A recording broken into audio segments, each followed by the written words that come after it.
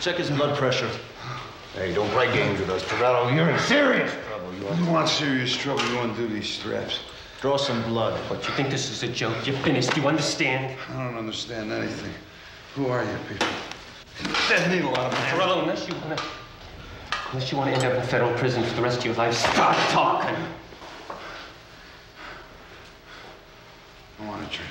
Talk first. I want a drink! He needs some liquids. His electrolytes have been depleted. Get him some water. Get him some bourbon. Get him some bourbon!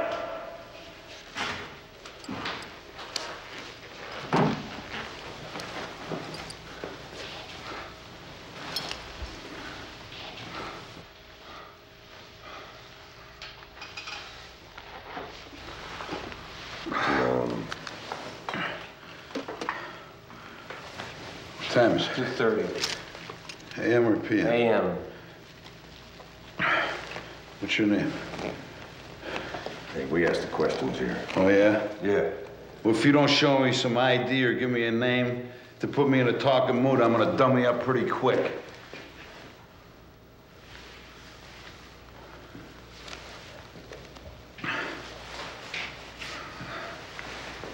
It all started yesterday.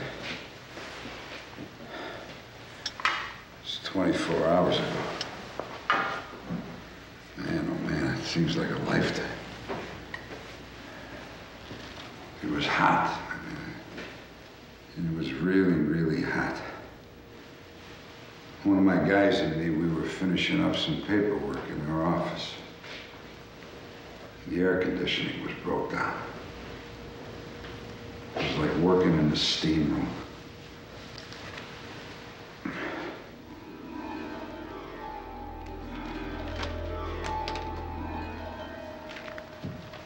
Hey, Danny.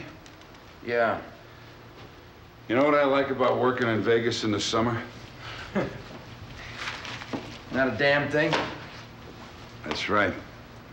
What do you say we go over to Angie's and knock down a couple of real nice cold No, I'd ones? really like to, but I don't have any time. I told Ann we'd taken a movie tonight. Yeah. Yeah. Was this, something that I should know about?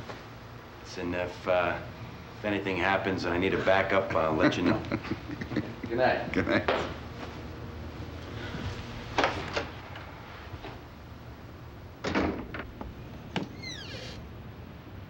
Are you Michael Torello?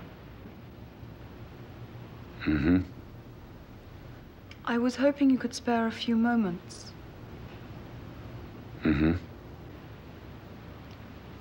Does that mean yes?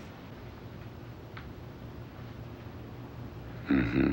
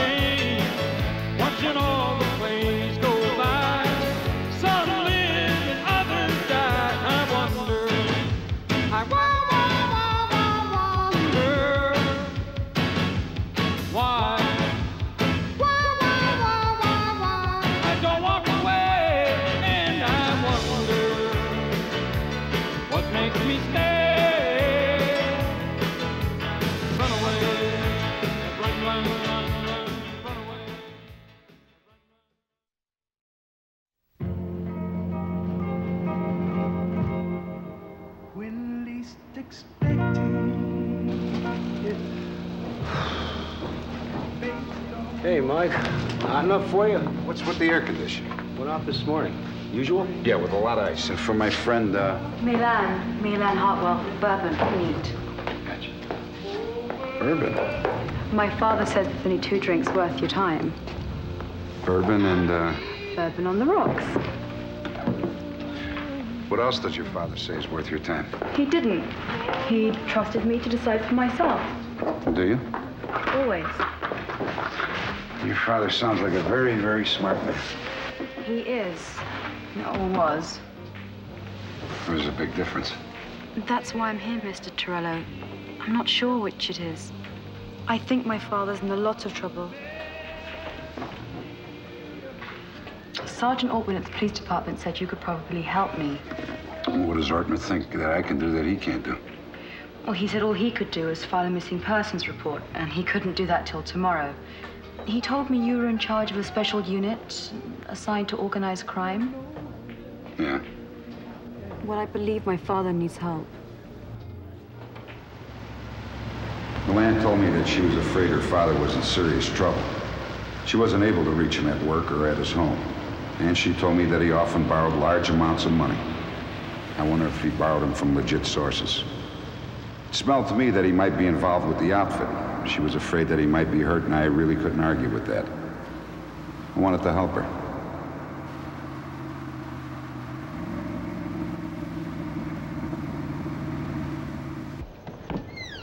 My father's a good man. But he has a problem. I thought he'd stopped, but the last couple of months he's been worried, distracted. The last time I was here, a couple of men came to visit him. They took him outside to talk. I've never seen my father so shaken before. Thank you. He wouldn't tell me what they talked about, just that it was business. I think it's this business.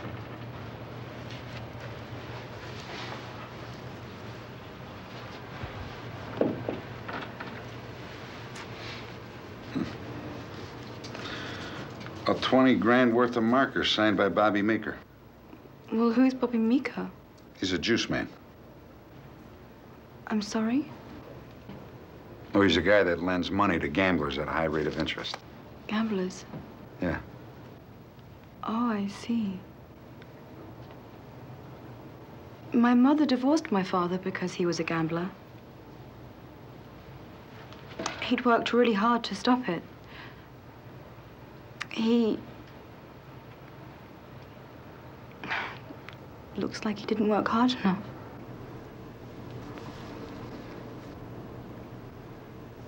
Would you help me, Mr. Torello? I really need it. Please? Yeah, sure.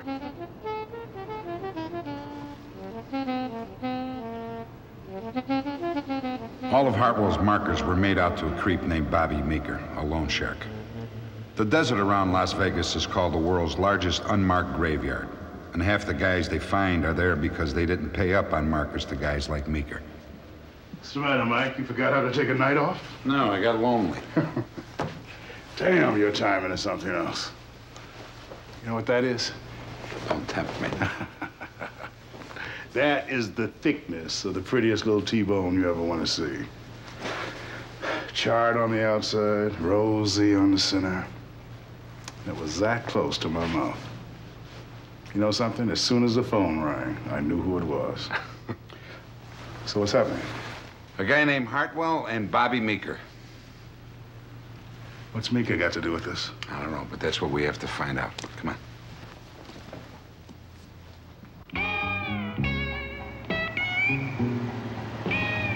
I sent Danny back to Hartwell's place to watch Milan in case she got restless. For some reason, I was worried about her. I mean, really worried about her. Nate and Joey started looking into the backgrounds of Milan and Hartwell. I took Clemens with me, and we headed over to a joint I knew Meeker worked out of. Strictly low rollers and busted dreams.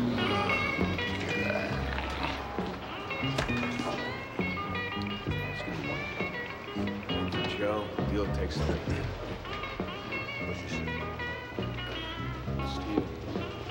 One more.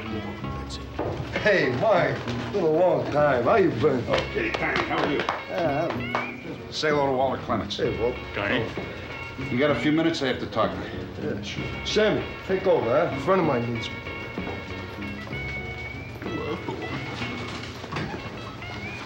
Listen, Tiny, you seen that creep Meeker? Yeah, you ain't been around. You know, it's funny, because I was just thinking about him, too. You know, I should have done the world a favor and stuffed him in a blender when I had a chance. Nasty little rag. You don't deserve to live. Don't worry, he won't. Tiny, we have to find out where he does his heavy work. Now, listen to me. Tiny, where he takes his customers who have to be taught a lesson. You know what I mean? Huh?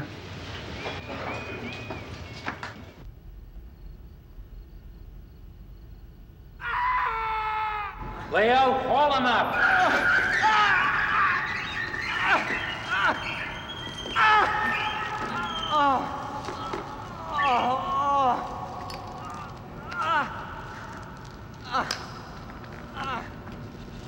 You're 3 months behind on your payments. I'm gonna pay you, Bobby. I just need a little time. Nah. You had time. You had plenty of time, Hartwell. Now, time's run out. Mr. Carp?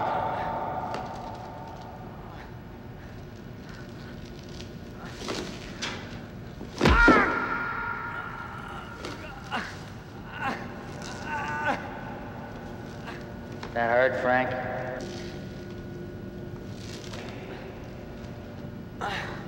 Now you give me what's mine. All you're gonna know from now until you die is pain. I don't have it, Bobby. Mr. Carp. I can get it. I get something worth more, a lot more, Bobby. I have it with me. How much more? It's big, Bobby. It's real big. I've been working on it for months. You're not gonna believe it.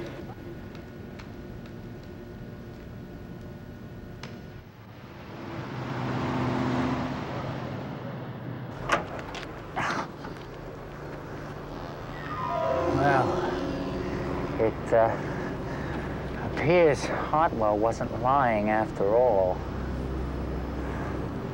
Thanks. It ain't dangerous, is it? Hey, do you think Hartwell would be hauling this stuff around if it was dangerous?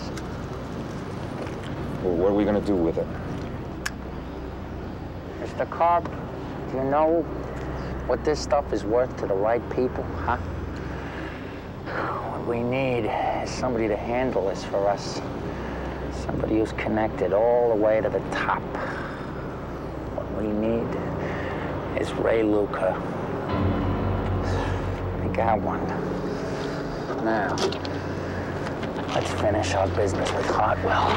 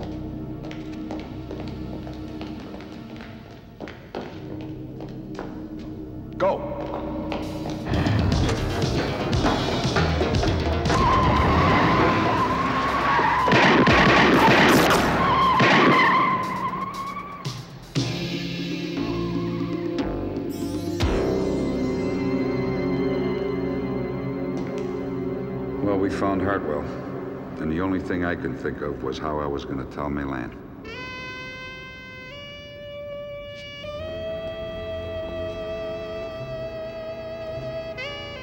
I sent the rest of the guys home. I figured I can take care of what had to be done all alone. Everything so far pointed to what Milan had thought had happened, but I still wasn't convinced. Killing Hartwell just didn't make sense. Meeker was not the kind of guy to wash 20 big ones down the drain, unless he was already holding a better hand.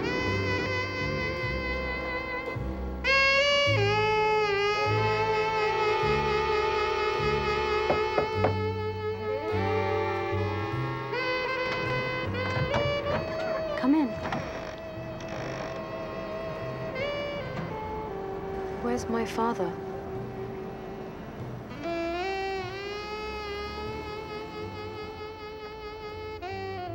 He's dead, isn't he?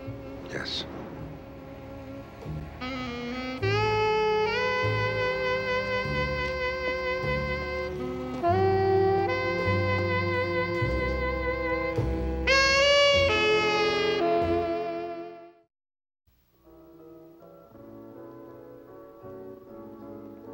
Unforgettable, that's what you are. Unforgettable, though near or far. My mother and father met during the war in 1938. She was a teacher. He was a pilot. One of the Flying Tigers. I was born during the war. My father brought us to England after the war when I was 6. Back home, I'd always eaten with chopsticks. I remember my first day at school. There was a spoon and a fork. I didn't know how to use them. Everybody laughed at me. I ran home crying. And forevermore. My father held me and told me to remember that I was half Chinese and that Chinese don't cry. Then when I was 12, I fell off my roller skates. I broke my arm. My father brought me to the hospital while they fixed it.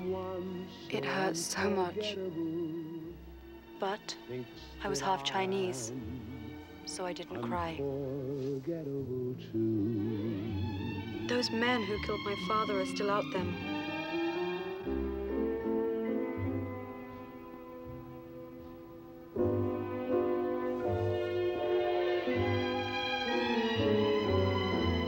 Unforgettable in every way, and forevermore, that's how you stay. Danny, check on that all points bulletin on Meeker. Then check every place we've ever seen him in, dives, bars, whatever. And make sure you guys check the airport, bus stations, and train stations, too.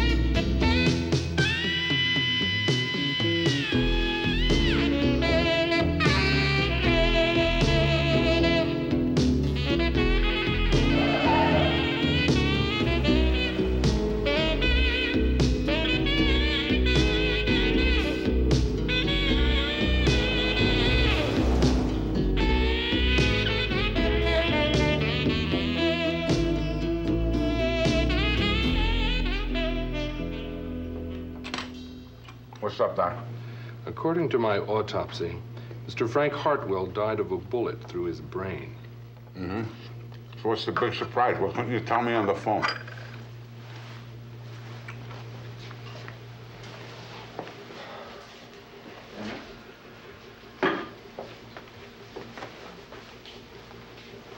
The big surprise is this.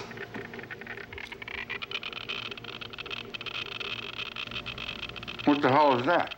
Somewhere, somehow, Mr. Hartwell came in contact with radioactive material. A lot of radioactive material. When he got shot through the head, he was already a dead man. He just didn't know it. Well, how's that possible? I don't know, Mike, but however he did it, he got a massive dose, and it's got to be found. Because if it continues to leak, I'm going to need a lot of help at the morgue. Suddenly, my simple little murder case had exploded in my face, and it made no sense at all. As far as I knew, the only way to get too close to radiation in Las Vegas was to rub up against a showgirl.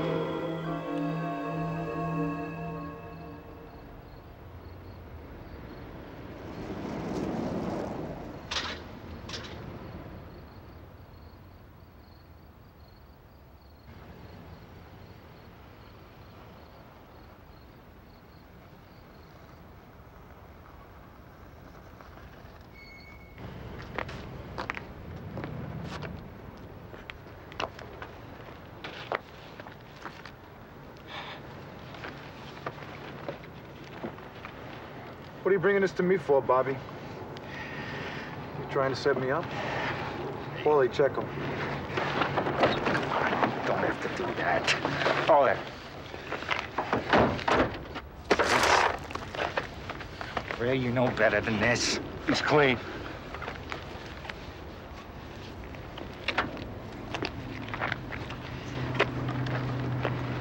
You're the only one I know, Ray, with the class to handle this kind of stuff. Cut the crap, get to it. Ray, this stuff is worth millions to the right country. Millions and millions, Ray. It's not worth jack to me, Bobby. Sure it is, Ray. It's worth anything you want to make of it. Hey, Meeker, you sound like you're desperate to make a sale. You can write your own ticket with me, Ray. I'm not interested. Take a hike. Ray, come on, you and me. Ray, anything you want, anything. Get out of here. Ray! On the other hand, maybe something can be done with this. You got some calls to make, counselor.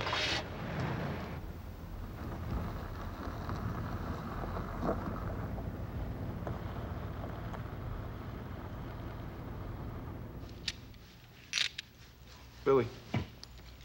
Thanks.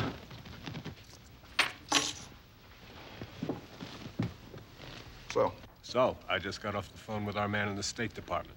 People there have no objections. You want to deal with Meeker, you got the green light, Ray. Seems they don't care if the Chinese get the H-bomb or not. Apparently, they're only a year away anyway. As long as I get my air routes over the Shan Mountains, I don't care who has it.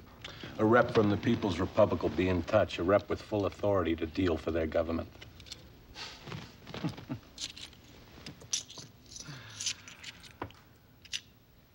We just fixed our first country, Mr. Attorney. Come a long way from Taylor Street, huh? Yeah.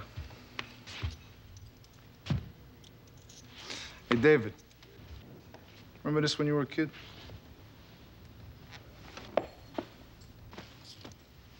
Nice toss. Thanks.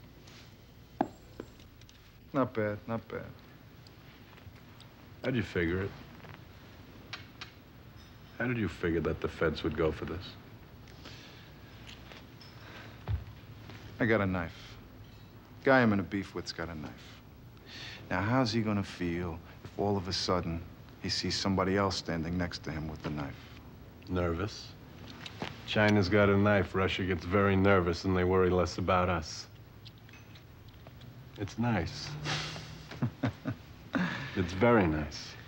You know what international politics is, David? It's the street. It's just the same as the street. What are you, a hustler? Where are Nate and Joey? Running down some background on Hartwell. All right, listen, I want you guys to put together a list of every place in the state that handles radioactive material, and I want everything we got on Hartwell as soon as you get it. Listen, Tiny Gagliasso called. He said he spotted Meeker and one of his goons. Meeker got away, but Tiny grabbed one of the goons and sort of made a citizen's arrest. See you later. I got a call from Tiny. It seems that one of Meeker's guys wandered in looking and feeling pretty sick. Tiny spontaneously decided to make a citizen's arrest. I gotta tell you something about Tiny's citizen's arrest. They probably violate a half a dozen city, state, and federal statutes against unlawful detention, bodily harm, and kidnapping. But on the other hand,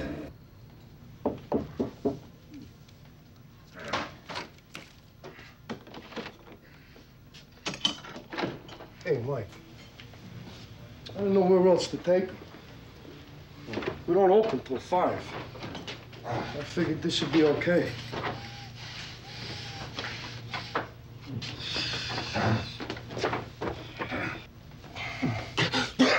You son of a... Hey, this is a friend of mine, cop. And you ain't gonna do nothing but be nice to him. Now tell him where Mika stashes his merchandise. The neon graveyard. Excellent police work, Tiny. Excellent police work.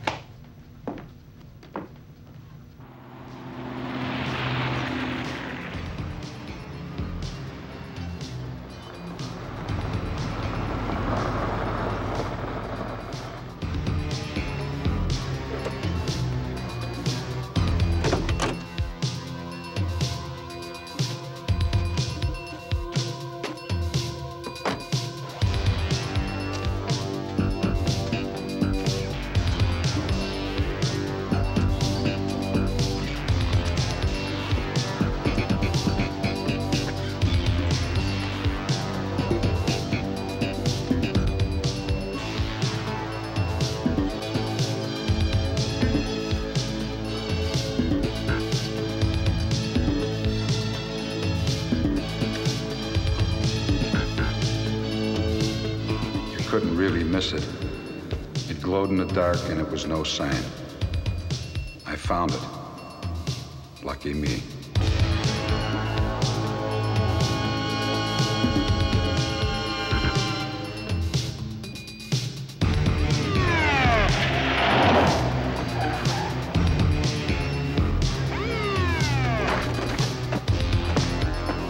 Stop right there. Put your hands over your head. Don't touch the canister. All of a sudden, I got these guys in white suits all over the place. I was looking around for the flying saucer they fell out of. But they were from the Atomic Energy Commission, and they weren't kidding.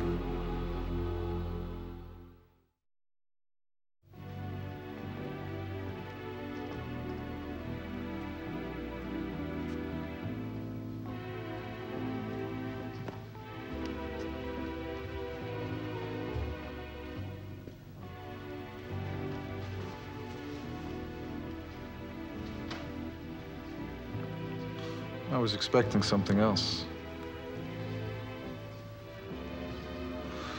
Bobby, another one of these.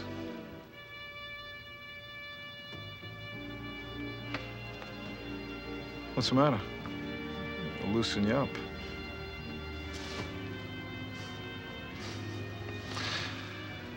So, is it an old Chinese custom to send women to do the dirty work? There's nothing dirty about working for Chairman Mao, Mr. Luca. And contrary to your corrupt value system, we don't discriminate between the sexes. If I'm so corrupt, maybe you shouldn't have anything to do with me. I detest you, Mr. Luca. You prey on men's weaknesses. You're a parasite, and one day you'll be wiped out forever. But for now, I'm forced to deal with you and offer you the only thing that means anything to you, money. I'm not interested in money. Oh, really? How un-American. I want certain concessions from your government concerning future business dealings in the area called the Golden Triangle. What sort of concessions? Available trade routes, air rights, and the freedom to operate flights through Chinese airspace over Yunnan province without any interference. You're asking a great deal, Mr. Luca. I'm offering a great deal.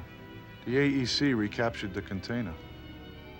How are you going to get it out of the plutonium plant? That's none of your business. All I need from you is a guaranteed passage out of the country.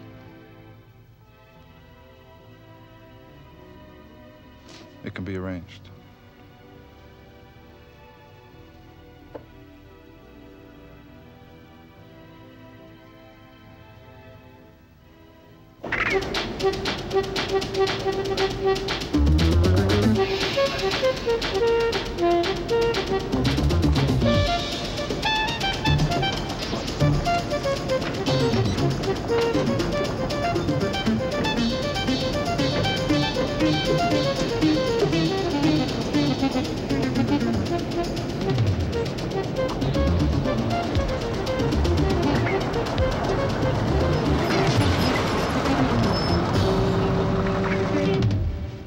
My name is Lieutenant Torello. I'm an agent with the Department of Justice, okay?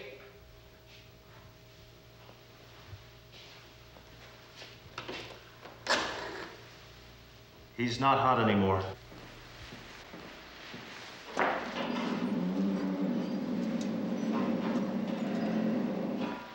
I suppose you give me some answers. What kind of answers? What is this place? Sure, Torello, you ask the questions and we'll roll over. Because you have a JD shield. Let me tell you something, pal. I don't care what kind of ID you got. You make $16.5 a year and you had your hands on something that would have put you on easy street for the rest of your life. Now think about it, Torello. What would you have done if you were in our position? Pray that I don't get loose. Take off the restraints. Take off the restraints? Now.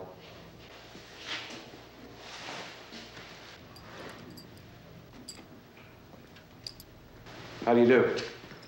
I'm Bert Hinshaw, federal agent. Yeah, so what? I'm sorry about the rough stuff, but we had to be sure. I talked to Justice. Hallahan says that the Attorney General himself would vouch for your story. You checked me out? You're a pretty popular guy.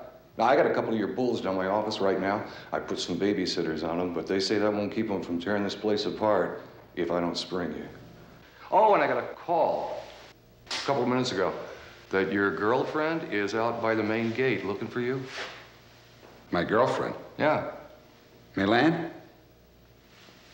You guys better have a doctor check her out, too. She may have been exposed to this stuff. It was in her father's car. Take care of it. What's this all about, Henshaw? Come with me. Now, you listen to me. You got exactly 10 seconds to pick up that phone and dial the Department of Justice. You got 5 seconds. What are you, deaf or you're stupid? Pick it up! This is a top secret government facility used to process uranium-238 into plutonium-239.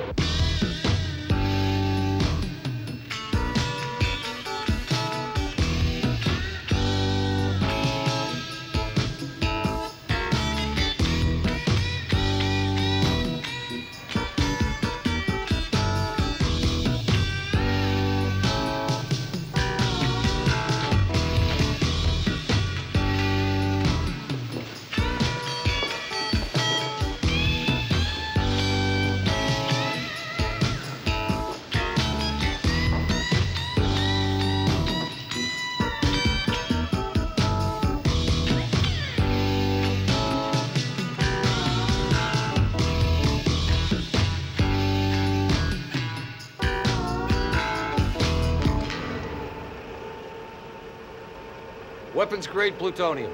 Enough in each of those rods to equal 100 times the destructive power at Hiroshima. In its raw state, it's not explosive. Needs further processing and a special detonating device for that. However, a single rod could put any nation on Earth into the nuclear club.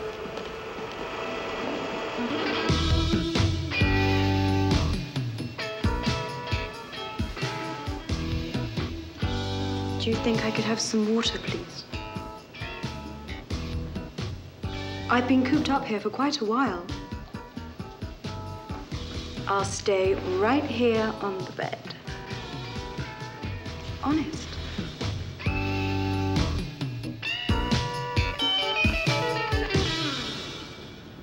Up ahead are the loading docks, where we ship the canisters and cargo vans.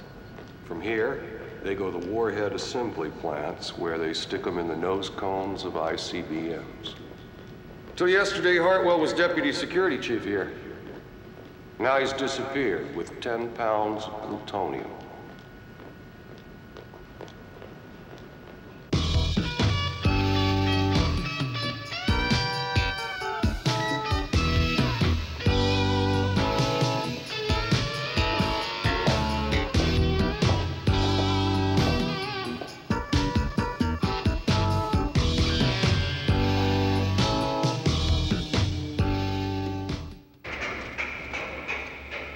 Do you have any idea what Hartwell was going to do with the stuff? We were hoping you had an answer to that.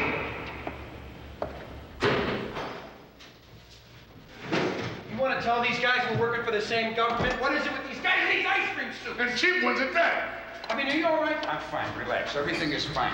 What are you guys doing here? Joey, didn't I ask you to stay back at the office? We finally got the stuff on Hartwell. Yeah?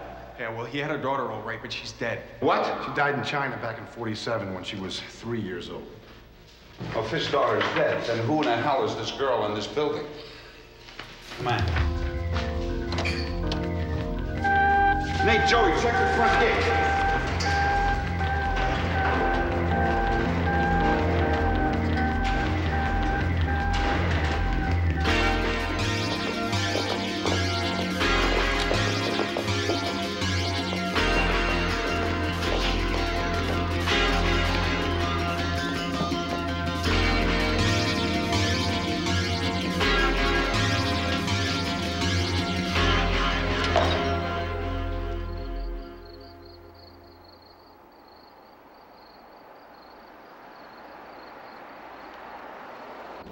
Please. I got kids. Do as I say, and you'll live to see them.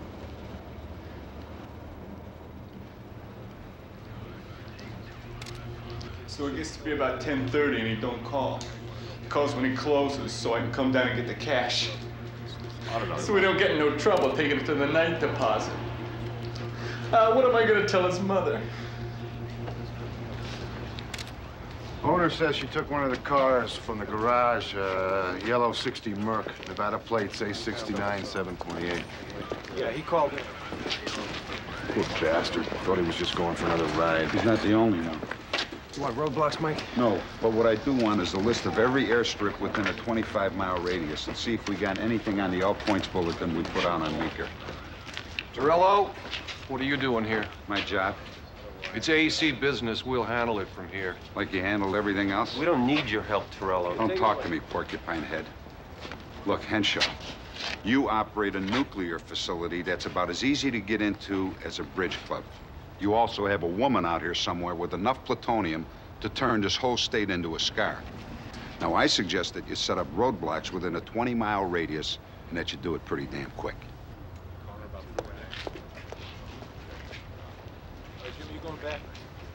Yeah.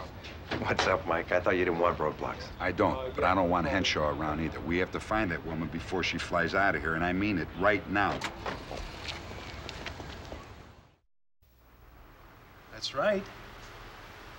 No, it's yellow. A yellow car. Yellow!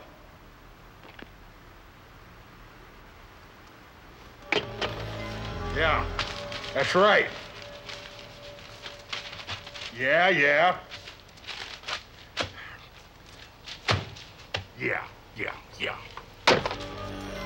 No, I said Mercury. Mercury. Like in the planet? No, look, lady, I don't own one either. Just look in the parking lot. Damn it. Mike, we called every airport in the area, and some she couldn't even get to in 24 hours. Well, then she's got to be using a private airstrip, Danny, and take it off from the desert hardpack. Yeah, but how do we know from where? And who the hell knows when she's leaving? Mike, it's the state police. They found Meeker.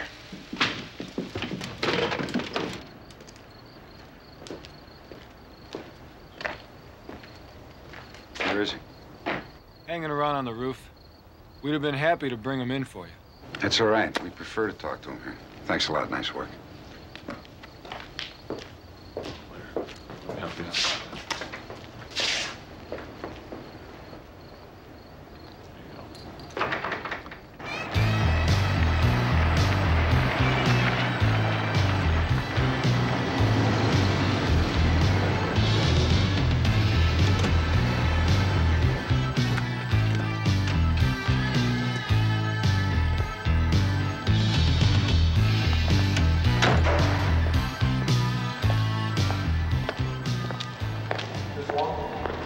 My name's Paul, I'm the pilot. Your company's well named. In my country, the Golden Dragon is a sign of success. You know, Bobby, every time I see you, you're in some kind of trouble. Now, let's try it again, shall we? Where is she? I had to deal with Luca, okay?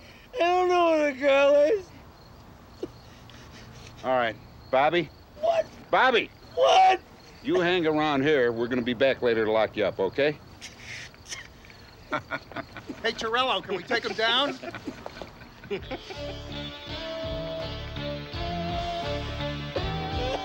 Meeker got aced out of the deal, but he never knew the girl. However, he told us that he had made a deal with Ray Luca. That was enough. He didn't have to tell us much more.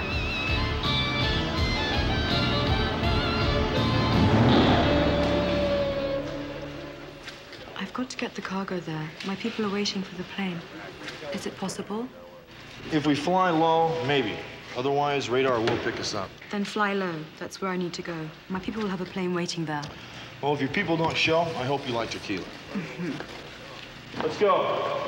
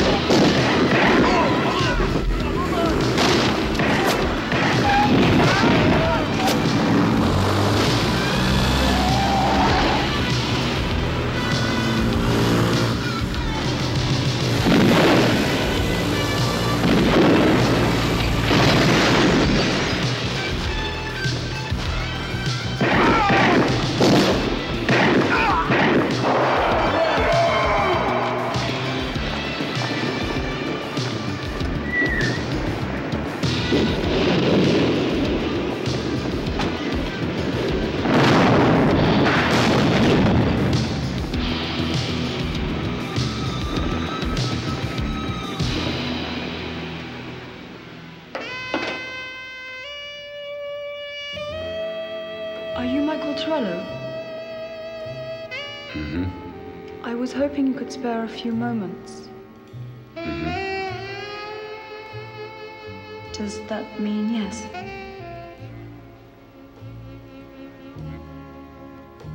Would you help me, Mr. Torello?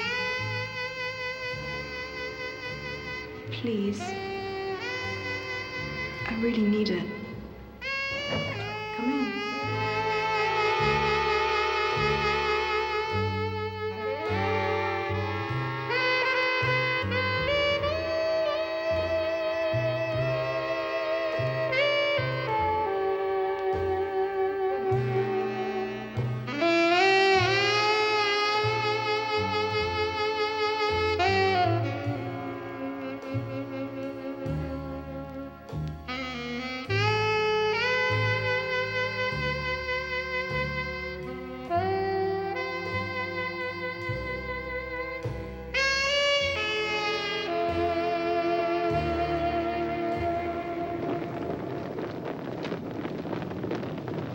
Torello.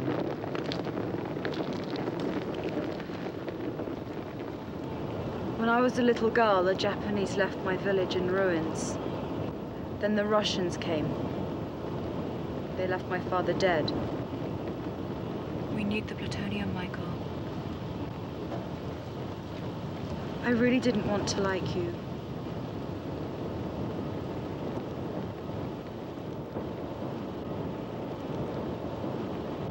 I really didn't.